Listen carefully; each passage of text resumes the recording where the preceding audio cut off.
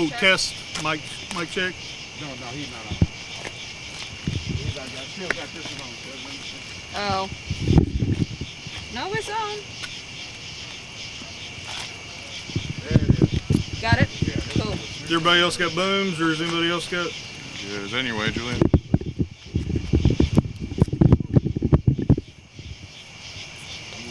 Everybody ready? Yeah. At approximately 21:59 hours this evening, we had an officer respond to 4513 Rosswood. He was doing follow-up on a terroristic act which occurred last evening during his shift.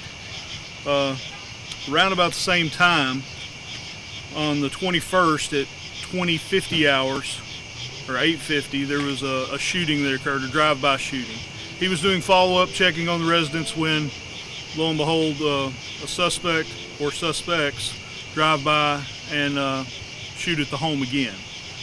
During this, he was struck twice in the leg. He was transported from this scene by other officers via police car. He's currently at UMS in stable condition.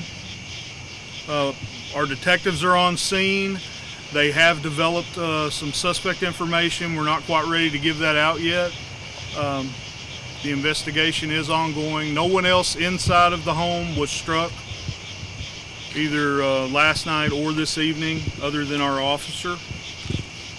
We will identify him as soon as we can make contact with his family members and make sure that they are aware and at the hospital with him. And that's about all we're ready to give out right now. Do I have any preliminary questions? Was he undercover? Was he in uniform with a marked squad car? Or? He was in uniform. He had parked his car just a couple of houses down the block. So it wasn't like he was not in uniform or not readily identifiable.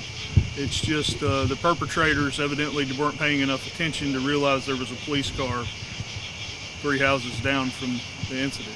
So he wasn't targeted as a police officer, he just happened to be at the scene as another shooting occurred? Is that what you're saying? We really can't draw any conclusions based on that right now. We can tell you that this address has had several terroristic acts occur in the last year.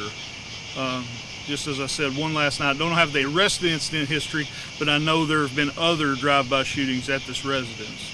Did the officer return fire? He did not.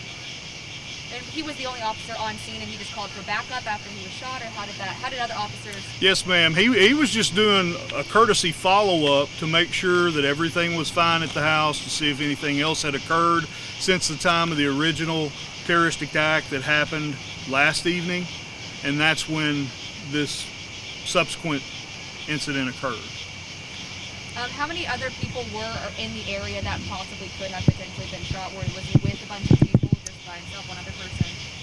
I don't know the exact number. I know there were multiple people inside of the residence at the time of the shooting. How long was the officer on scene from the time that he arrived to? I don't know the exact time.